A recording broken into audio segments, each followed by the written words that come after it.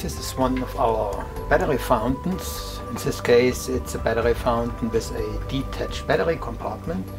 The batteries are here in this ceramic compartment, and the fountain is on this side. In this case it's a fountain with for Persian cats with a insert with drinking indentations. Pump and filter are inside here, and as I said, battery is in here. The lid is secured with stainless steel collar pins.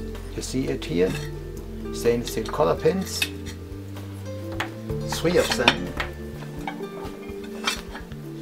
The cable goes here through the back side into the battery compartment, so it's hidden and kitty can't get to it.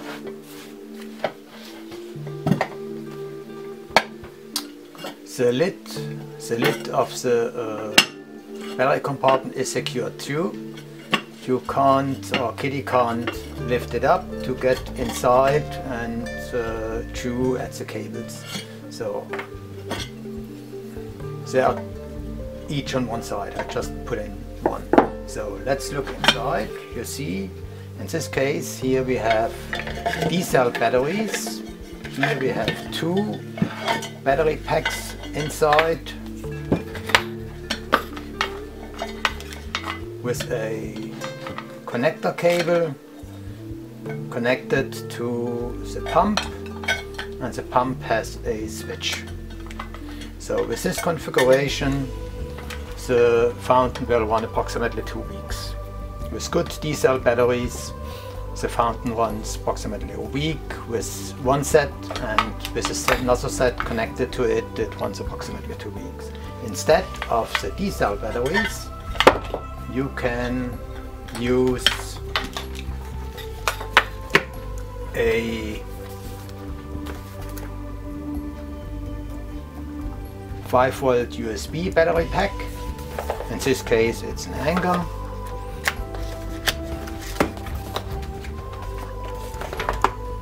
So you get a adapter and connect it to the pump, and then you'll put it inside. So fit 2 of those batteries inside, actually more. So if you use one of these double connectors, then you can actually connect. Connect 2 batteries, and with 2 batteries the fountain runs approximately 9 days, 8-9 days. So now here, this one.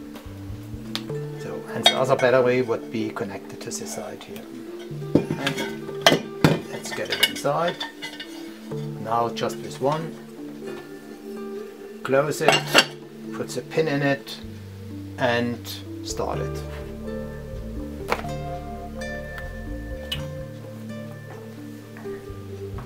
Instead of battery packs, you can let the pump run also with a low volt wall power adapter.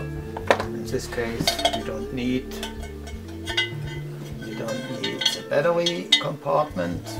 Disconnect it and connect the pump to the wall power adapter, plug it in, and your pump runs without battery out from the grid.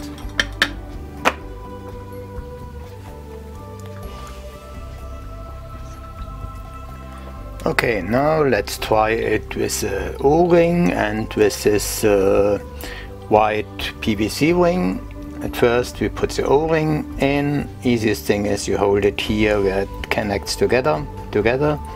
Put it inside so that the connection is in the back. Push it down so that it just lays on the inner ring.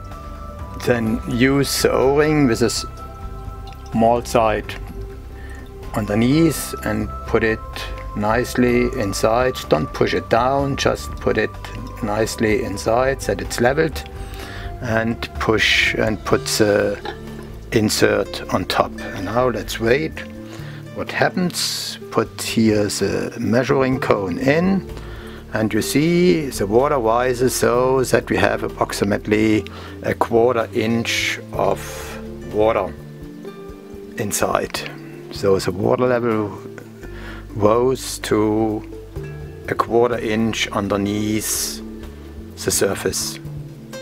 You can see it nicely here. It even comes a bit more up. So it rises a bit more. So let's wait and see what happens. Now it's nearly flush and it oscillates a bit.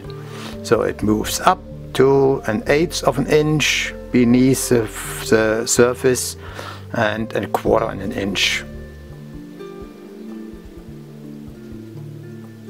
So you can use this fountain without anything inside, and the water level is approximately 3/8 underneath the surface, or just with a white PVC ring with a flat side underneath, and then the water level is approximately 1/4 inch, 5/16 underneath, or you use it with the red silicone O-ring, and with the silicone O-ring the water level rises to 1/8 to 1/4 underneath the surface.